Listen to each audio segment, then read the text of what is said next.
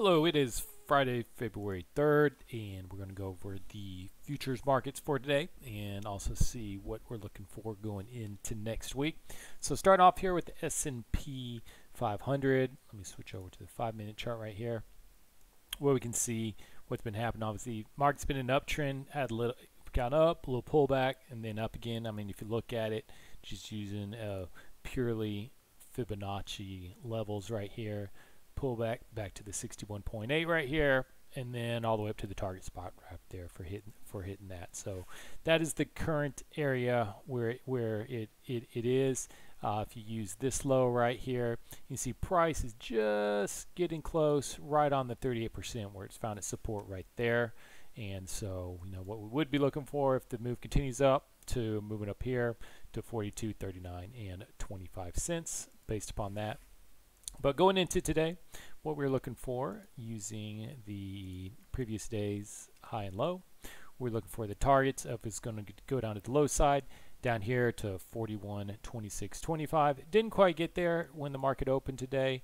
There was a sell-off that started, right before the market opened, because actually right when the market opened, as you can see, the price just took off and went up and then came back down. So came close to hitting it, didn't quite hit it, but went all the way up, past 61.8, and then came back down for two right at the open of the day. Right down here is where it looks like it's going to finish up today.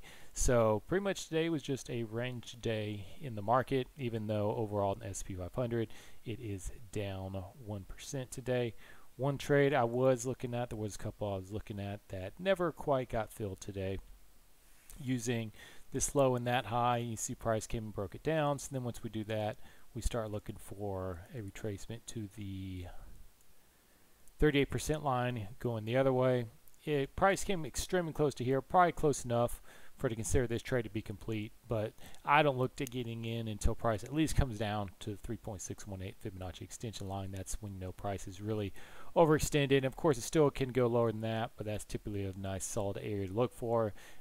Didn't look like it came down there. I'm going to say that this one's close enough to being done for it. I mean, it's literally is that one tick away from it. Let's see here. The high of that is 41.59. That's 41.59.50. So 2 ticks away from getting hit. So good enough for that one to be done for that one. And then outside of that, there wasn't a whole lot going on here in the S&P 500 for it. You can see what this pretty much had been on its way up and its way down has been a series of measured moves going up and down. Let's get back to there. There we go. So if we just wait for the pullback, then we're looking for. So there we go, down to pullback right perfectly down the 50% line. Goes up, you can see hits a target area we're looking for right there, and then if you just keep on moving it up using that low, it looked like it's going to continue.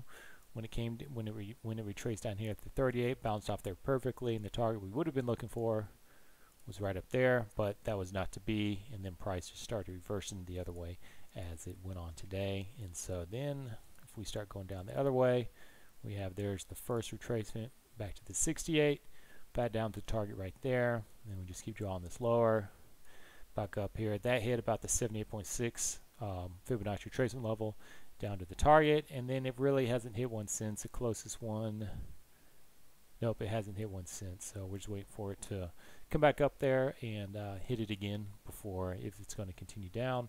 Going over to the 4-hour chart for the MFI to see the overbought oversold indicator, we can see it's coming off being down here. It's coming off being overbought down here, so we were looking for that sell-off. So we'll see if the sell-off will continue into Monday as the MFI continues to go lower. Because normally what happens when the MFI hits the overbought area up here, it goes down to the oversold, and then when it goes from the oversold, it goes to the overbought.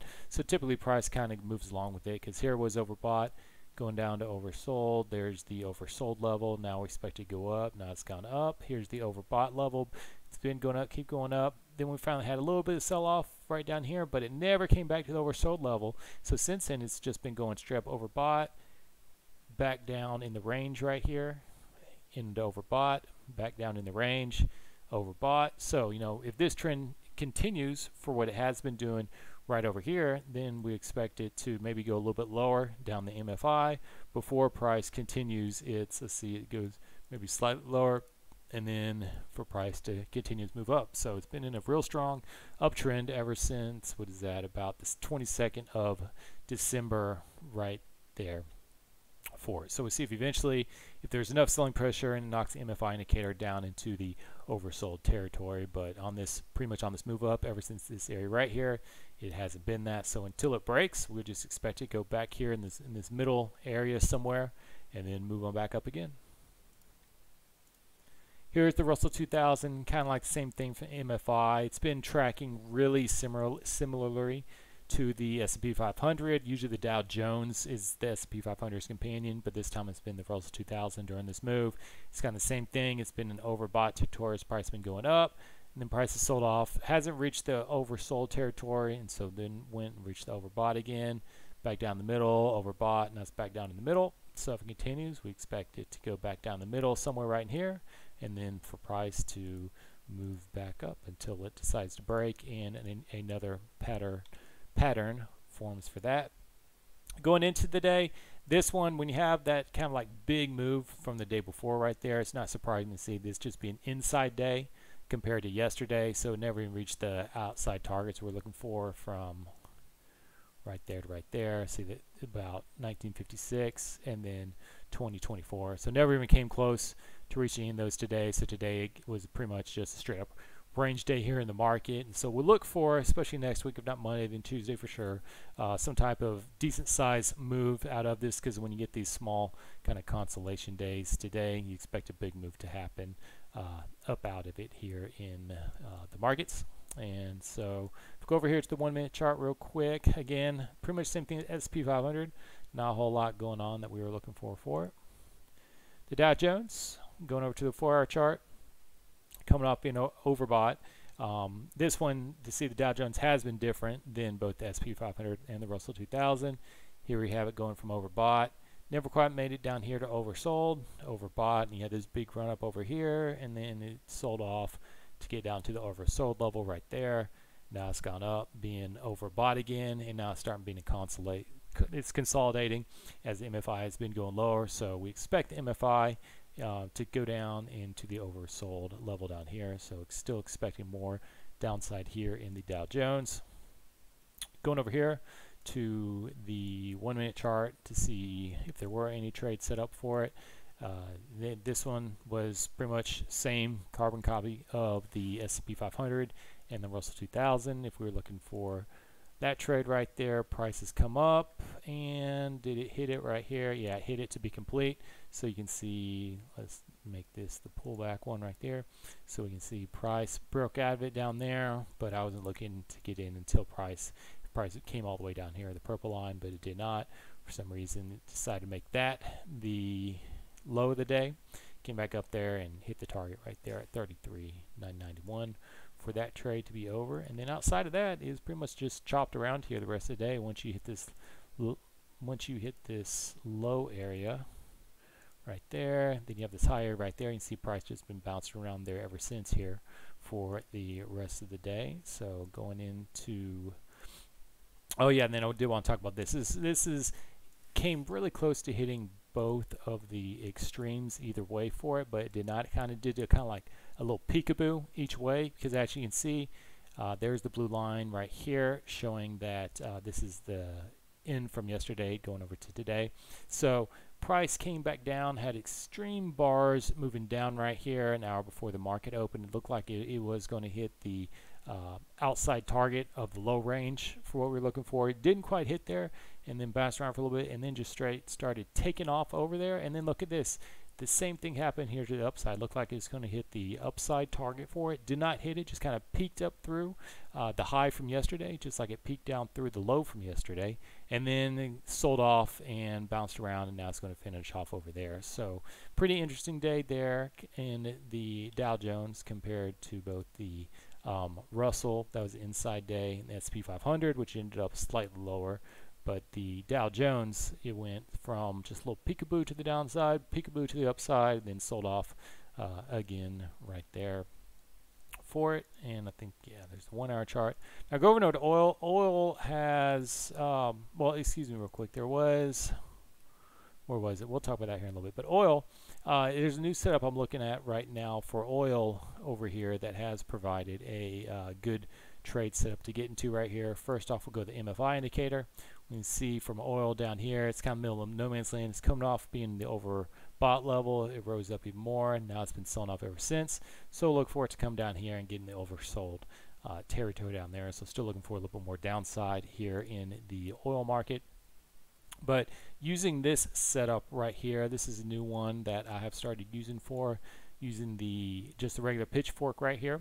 The lines that we have, the green line right there is the 6.85 Fibonacci extension level, and then the 11.89 is another Fibonacci extension level, kind of like the extremes. You can see there's the 1.146, 3.618, 4.236, and basically all these except the 3.618, these are just Fibonacci numbers divided amongst themselves in 29.02, but I don't use that one for this one.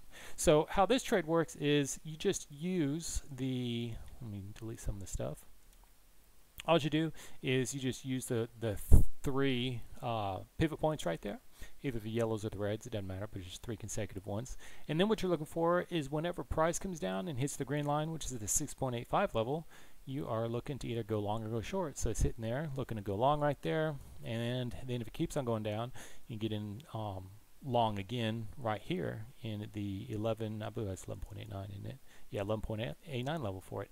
And then once it does that, then the exits you are looking for, if it hits the 6.85 for it, like right there, the exit you're looking for is the 38% retracement level. And once it hits the 11.89, then you can move the exit up here to the 50%, 75.48. So from this move currently right here, you can see oil pretty much, it was a straight down day. It reached the top up here at what is that? At 78.01, and then just straight sold off. It's pretty much, look at that, straight down the rest of the day, no support at all for it.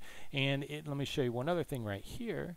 If we look at using the previous days levels we're looking for, look at this, price come up there, hit the target area that we're looking for the high up here in between 77.60 and 78.21, hit that area, but mainly the target being 77.60, and then once it hit that, bam, sold it off all the way down. So then once it hit down here, you're expecting it price to get some support and pop back up, but it did not. It just kept on blowing through. It kind of hit the lower area of the target range. You got a little support there, but then just kept on selling off ever since. So today the bears ruled the oil market and did that. So going into oil for this week, look, it's been pretty much in a downtrend. I mean, if we're starting off right here, it's pretty easy to see right there. Let's just draw that to there.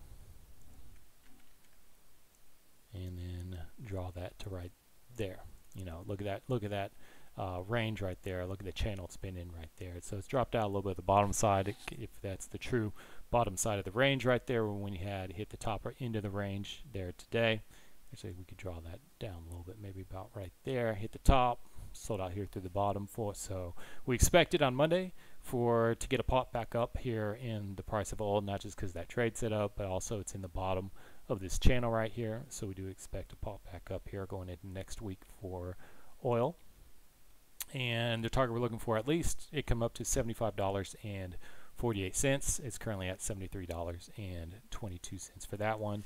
I was also looking at, let me go back over to the 1 minute chart over here from the other trade setup right here. Never quite got down that low to it, so you'd have to go all the way down here, that 3.618 level, 70.62. So probably won't go down there and hit it. This is probably be close to lows. It could go down a little bit further, but am looking for eventually it to pop back up and let me see, hit the, where is it? Yeah, about 75.50-ish, right in that level, right about there. I'll just draw a little box, make it easier to see. Looking for the target, from where it is, range right there, going up over there, going into Monday of next week. Then for the Nasdaq, we can look at it over here, and we see Nasdaq's been a very, very strong trend right here. Here been overbought on the MFI, just had a slight sell-off.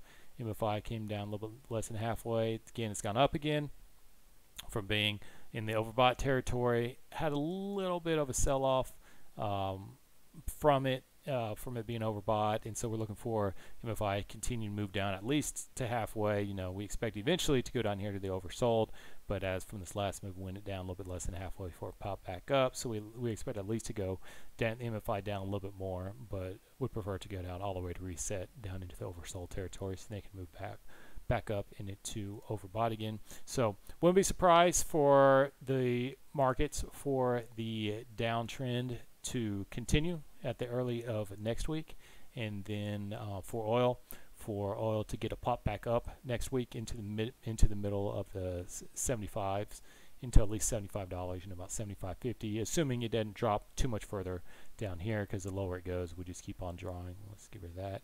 We just keep on drawing the Fibonacci retracement level lower, but we're still looking for it to go into at least the $75 right now, about the $75.50-ish range for it.